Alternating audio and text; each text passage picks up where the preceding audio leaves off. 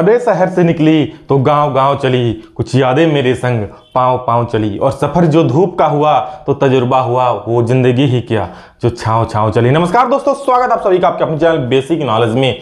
दोस्तों आप लोगों का अगले कुछ ही दिनों में 10th का रिजल्ट आ जाएगा और दूसरे बोर्ड का तो आ भी चुका है। जी हाँ दोस्तों, आज हम बात करने वाले आखिर 10th, जी हाँ, तो 10th ही आखिरी पड़ाव नहीं है, अभी और कई कई मुकाम आप लोगों को फोड़ना है। और ऐसे में दोस्तों अब 10th के बाद आखिर हम क्या करें, बहुत ज्यादा कंफ्यूज रहते हैं और बच्चे यहीं पर गलती कर देते हैं, जिससे उनका भविष्य आगे जाकर दूसरे ट्रैक पर चल जाता है। सही टाइम पे जॉब नहीं मिलता है, सही चीज वो कर नहीं पाते, मतलब दूसरे पूरी तरह से दूसरे ट्रैक पर वो चल जाता है। दोस्तों आज हम इस वीडियो में यही बात करने वाले, आप लोग क्या अच्छा रहेगा 10th के बाद कौन सा स्ट्रीम अभी सिलेक्ट करें, अगर किसी को जॉब में जाना है तो उनको भी क्या करना चाहिए, सारा चीज हम बात करेंगे इस पर। और रिजल्ट का चिंता मत कीजिए, बहुत बढ़िया शानदार रिजल्ट आएगा। ठीक है, आप लोग अच्छा पढ़ाई किए हैं तो चलिए आज के इस वीडियो को शुरू करते हैं। चैनल पर जितने सारे विद्यार्थी पहली बार आए सब्सक्राइब जरूर करना, बहुत इंफॉर्मेटिव वीडियो है, जरूर देख लेना। ऐसे वीडियो आप लोग देखते ही, लेकिन इंफॉर्मेटिव वीडियो जरूर देखना। और सभी को एक काम जरूर करना दोस्तों, शेयर करना, क्योंकि आपके एक शेयर से किसी को सही नॉलेज मिल सकता है। तो ये अच्छा वाला काम जरूर करना। और अभी तुम इंस्टाग्राम में नहीं जोड़, तो उसका लिंक है, जल्दी से ज्वाइन हो जाएगी। चलिए दोस्तों देखते हैं आखिर क्या वो बहुत ही गोल्डन बात इसमें बताई गई है। देखिए अभी आप लोग 10th का एग्जाम दे चुके हो और अगले कुछ दिनों में रिजल्ट भी आ जाएगा। आप लोग बता ही चुके हैं कब रिजल्ट आएगा। अब इसके बाद मैक्सिमम जो विद्यार्थी करते हैं वो क्या लेते हैं, या तो आर्ट्स लेते हैं, साइंस लेते हैं, कॉमर्स लेते हैं। किनको आर्ट्स लेना चाहिए, किनको कॉमर्स लेना चाहिए, किनको साइंस लेना चाहिए, सारी चीजें हमें बताएंगे। और उसके बाद जिनको जॉब करना है उनको अभी आखिर क्या करना चाहिए, वो चीज भी हम बताने वाले हैं। देखिए 10th के बाद या तो आप आर्ट्स कर सकते हो, या फिर कॉमर्स लेके पढ़ाई कर सकते हो, या फिर आप साइंस से पढ़ सकते हो। अब सर आर्ट्स कौन ले, साइंस कौन ले, कॉमर्स कौन ले, तो अपने आप से कुछ पहले सवाल पूछो कि आपका स्ट्रेंथ क्या है, आपका इंटरेस्ट क्या है। हर एक चीज ये हर कोई बोलता है। जी हाँ दोस्तों, मैं साथ में और कुछ भी पॉइंट्स ऐड किया हूं, मुझे सबको पता चल जाए आपको क्या लेना है। खुद को देखो, आपका इंटरेस्ट किस में है, कि आपको साइंस पढ़ने में अच्छा लगता है, फिजिक्स, केमिस्ट्री, मैथ्स बनाना अच्छा लगता है। अगर अच्छा लगता है तो आप साइंस ले सकते हो। अगर आपको इतिहास की चीजों के बारे में पढ़ना अच्छा लगता है, पुरानी चीजें के बारे में जानना अच्छा, प्राचीन चीजों के बारे में जानना अच्छा लगता है, तो आप इतिहास लेके पढ़ सकते हो। ठीक है, मतलब भूगोल, ये सब चीजें अच्छा लगता है तो आप आर्ट्स लेके पढ़ सकते हो। अगर आपका माइंड बिजनेस का है, ठीक है, अगर आप बैंकिंग क्षेत्र में जाना चाहते हो, अगर आप सीए बनना चाहते हो, अगर या फिर आप कुछ और मतलब अकाउंटेंट इस सब में जाना चाहते हो, तो आप कॉमर्स लेके पढ़ सकते हो। जी हाँ दोस्तों, ये तीन चीजें हैं। लेकिन हाँ, अगर आप एक इंजीनियर बनना चाहते हो तो भी साइंस आपको लेना पड़ेगा। और अगर आपका मेन उद्देश्य सिविल सर्विस है, ठीक है, हर एक टॉप जो चीजें हैं मैं बाद में इस सब पर वीडियो बनाऊंगा कि आखिर जो डीसीएसपी बनता है, सिविल सर्विस बनता है, आईएएस बनता है, उसको क्या लेकर पढ़ना चाहिए, सारा चीज। लेकिन हाँ, उस सब तो ये सारा चीजें लेकर बन सकते हो। लेकिन जब मैं मेन चीज बोल रहा हूं, अगर आप आर्ट्स लेते हो तो आपको इतिहास के बारे में, भूगोल के बारे में, ठीक है, नागरिक के बारे में, इन सब चीजों के बारे में पढ़ना पड़ेगा। कॉमर्स पढ़ते हो तो आपको अकाउंटेंसी के बारे में बताया जाएगा, बैंकिंग में जैसा काम होता है उस सब के बारे में पढ़ाया जाएगा। साइंस लेते हो तो आपको फिजिक्स रहेगा, केमिस्ट्री रहेगा, मैथ रहेगा। आगे जाकर इसमें इंजीनियर बन सकते हो। बायोलॉजी लेकर पढ़ोगे तो डॉक्टर बन सकते हो। ठीक है, तो सबसे पहले आपका स्ट्रेंथ फाइंड करो, इंटरेस्ट क्या वो फाइंड करो। और ये चीज बिल्कुल भी मत करना, क्या, डोंट फॉलो अदर्स। मैक्सिमम विद्यार्थी क्या करते हैं पता है, चलो भाई मेरा दोस्त साइंस ले रहा है मैं भी ले लूंगा, मेरा दोस्त कॉमर्स ले रहा है मैं भी ले लूंगा, अरे वो मेरा दोस्त आर्ट्स से पढ़ रहा है मैं भी आर्ट्स लेके पढ़ूंगा। ये बिल्कुल भी मत कीजिए। आप खुद से पूछिए, ठीक है, दोस्त कितना दिन साथ रहेगा, अगले 1 साल, 2 साल, 3, 4, 5 साल, उसके बाद सबका अपना अपना राह अलग हो जाएगा।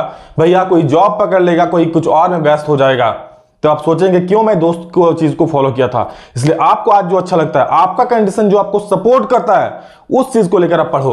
बिल्कुल दूसरों को फॉलो मत करो। यही मैक्सिमम विद्यार्थी पढ़ते हैं और आगे जाकर फंस जाते हैं।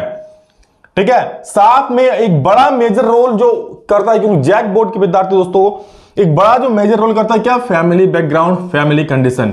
जी हाँ, अगर आप साइंस लेके पढ़ते हो थोड़ा बहुत खर्चा आएगा, ठीक है, तो अगर आप उसको उठा सकते हो तो साइंस लेके पढ़ सकते हो। लेकिन ऐसे एक चीज बता दो, आप लोगों के लिए खुशखबरी है, हम लोग दोस्तों कुछ ही दिन में कोर्स लॉन्च करने वाले हैं साइंस में। जो पूरा साल में फी लगता है ना, सॉरी पूरा साल बोल रहा हूं, अगर कहीं आप ट्यूशन पढ़ने जाते हो, कोचिंग करते हो, जो 1 महीने का 1 मंथ का जो फी होता है, 3 सब्जेक्ट का फिजिक्स केमिस्ट्री मैथ का 1 महीने का जो फी होता है ना, उसमें आपको उतना फी में पूरा 12th का कोर्स आपको मिल जाएगा, पूरा 11th का कोर्स आपको मिल जाएगा ऑनलाइन, और वो भी डिजिटल बोर्ड में मिलेगा। चिंता मत करो, जल्दी आने वाला है, बस आप लोग थोड़ा सपोर्ट बनाए रखो।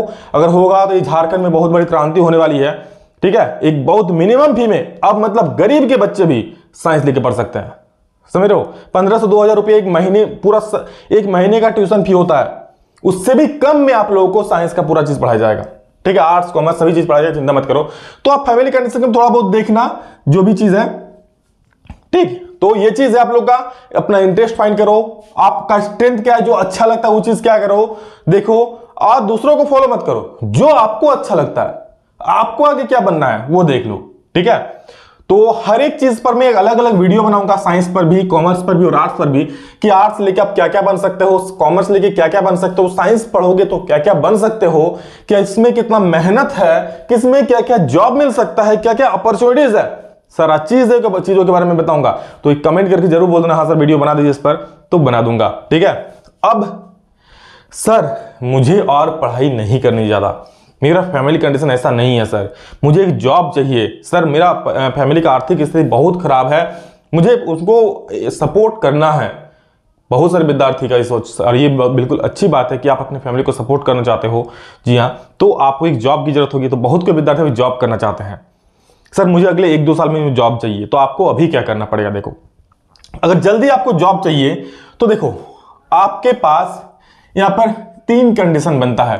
या तो मैक्सिमम विद्यार्थी जो करते हैं आईटीआई, वो कर सकते हो, आईटीआई के बाद भी काफी सारी अपॉर्चुनिटीज होती है, क्या क्या मैं अभी बता रहा हूं। या फिर आपका 3 साल का डिप्लोमा कोर्स होता है, जिसको पॉलिटेक्निक बोलते हैं। अगर आप लोग फॉर्म भरे हो तो बहुत बढ़िया, ठीक है। सरकारी कॉलेज मिल जाता है तो बहुत मिनिमम फी में, कह सकते हो 10,000 रुपए में 3 साल का कोर्स कंप्लीट हो भी। अगर आपका कास्ट ओबीसी एससी एसटी है तो आपको बिल्कुल मतलब समझ रहे हो, जितना खर्चा करो उतना आपको वापस ही मिल जाएगा, ठीक है, बल्कि उससे ज्यादा मिल जाता है वापस, जितना खर्चा होता है उससे।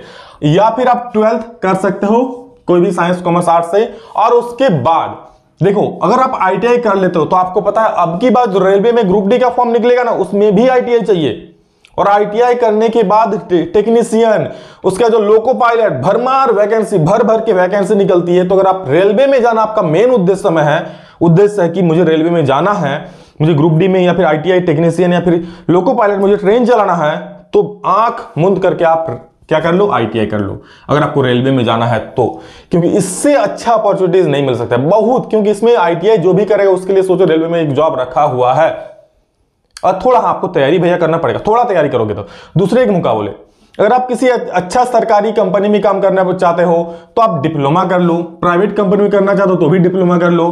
तो डिप्लोमा 3 साल करने के बाद आपको एक अच्छा सैलरी पर जॉब मिल जाता है, वो भी आप जूनियर इंजीनियर बन जाओगे, ठीक है। डिप्लोमा करोगे तो आप रेलवे में जो लोको पायलट का फॉर्म होता है वो भी आप भर सकते हो, ठीक है। आप 12th करने के बाद बहुत सारे वैकेंसी आती है, पोस्ट ऑफिस का आता है, CHSL MTS, ये सारा वैकेंसी आता है, ये आप कर सकते हो, ठीक है। तो 10th के बाद आप लोग झारखंड पुलिस जो निकलता है उसका भी वैकेंसी को भर सकते हो। लेकिन दोस्तों ये झारखंड का वैकेंसी है तो आप सोच ही सकते हो, इस पर डिपेंडेंट रहना उतना अच्छी बात नहीं है, क्योंकि कब वैकेंसी आएगा, कब एग्जाम होगा, कब ज्वाइनिंग होगा, ये झारखंड के जो मुख्यमंत्री वो भी नहीं बोल सकते हैं, ठीक है, क्योंकि झारखंड में कुछ भी फिक्स नहीं है। आप 10th करने के बाद 12th करने के बाद MTS जो SSC के द्वारा एग्जाम किया जाता है, MTS CHSL, इसमें आप दे सकते हो एग्जाम। लेकिन हाँ, इसमें आपको थोड़ा इंग्लिश भी पढ़ना पड़ेगा, क्योंकि इंग्लिश भी एक अलग सा एग्जाम उसमें होता है। तो इसमें क्लर्किकल जॉब होता है, वो सभी आप ले सकते हो 10-12 के बाद। तो अगर आप जॉब लेना मेन उद्देश्य है तो ये चीज आप कर सकते हो, आईटीआई कर लो। आईटीआई करने से सिर्फ रेलवे नहीं, आपको एक प्राइवेट कंपनी में भी जॉब मिल जाएगा 8-10 हजार का, फिर एक्सपीरियंस के बेसिस पे आगे बढ़ सकते हो। तो ये सारा चीजें यहां पर दिया गया है, आप लोग जो भी अच्छा लगे वो चीज कर सकते हो। और आगे आपको अभी जॉब मतलब चलो भाई फैमिली चल रहा है, अच्छा आपको आगे और पढ़ाई करना है तो आप 12th कर सकते हो। 12th के बाद मैंने कहा ना कि हर एक पर अलग से एक वीडियो मैं बनाऊंगा। साइंस 12th के बाद करने के बाद क्या कर सकते हो, कॉमर्स के बाद क्या कर सकते हो, आर्ट्स के बाद क्या कर सकते हो। अभी इसमें सिर्फ पता है आपको क्या करना चाहिए, आपको जो चीज अच्छा लगता है वो चीज आप कीजिए। आप पहले खुद का स्ट्रेंथ देखो, इंटरेस्ट देखो, आपका कैपेसिटी कितना है, ठीक है। अगर आपका साइंस पढ़ने की इच्छा तो साइंस लेके पढ़ो, कॉमर्स का इच्छा तो कॉमर्स लेके पढ़ो, आर्ट्स का इच्छा तो आर्ट्स लेके पढ़ो। बहुत सारे विद्यार्थी का ऐसा सोच होता है कि सर हम आर्ट्स लेके नहीं पढ़ेंगे, बहुत कोई कुछ बोलेगा सर आर्ट्स लेके पढ़ रहा है। नहीं, आप टीना डाबी का नाम सुने हो, रैंक 1 आया था आईएएस में, आर्ट्स लेके पढ़े थे, ठीक है, आईएएस बने थे। तो ऐसा कोई भी स्ट्रीम छोटा या बड़ा नहीं होता है, हर का अलग अलग वैल्यू है, अलग अलग चीजें है, ठीक है। तो बस दूसरे को फॉलो मत करना, आपका फैमिली कंडीशन भी देख लेना कि हाँ वो सपोर्ट तो कर पाता, कहीं बीच में पढ़ाई ना छोड़ना पड़े। और ऐसे भी मैं बता रहा हूँ साइंस वालों के लिए खर्चा जो ज़्यादा होता है, जो 1 महीने का आपको ट्यूशन फी देना पड़ता है ऑफलाइन में, उस फी में बल्कि उससे भी कम मिनिमम फी में आपको पूरा कोर्स मिल जाएगा, पूरा साइंस का, वो भी डिजिटल बोर्ड में, अच्छा कंटेंट, नोट्स, सब कुछ। समझ रहे हो? तो एक क्रांति होने वाला है, देखता हूं कब तक आप लोग, ये भगवान की इच्छा से जब शुरू हो जाए। और एक झारखंड में बहुत बड़ा क्रांति होने वाला कह सकते हो, स्पेशली झारखंड बोर्ड के विद्यार्थियों के लिए होगा। तो ये चीज है। अगर वीडियो अच्छा लगा है तो सभी को शेयर कर देना। कुछ भी इसके बारे में और जानकारी चाहिए तो कमेंट कर देना, और इस पर अलग से वीडियो चाहिए तो भी कमेंट कर देना। ऐसे भी बना ही दूंगा मैं, आप लोग कमेंट करो ना करो, क्योंकि आप लोग की जरूरत है, मैं समझ रहा हूँ।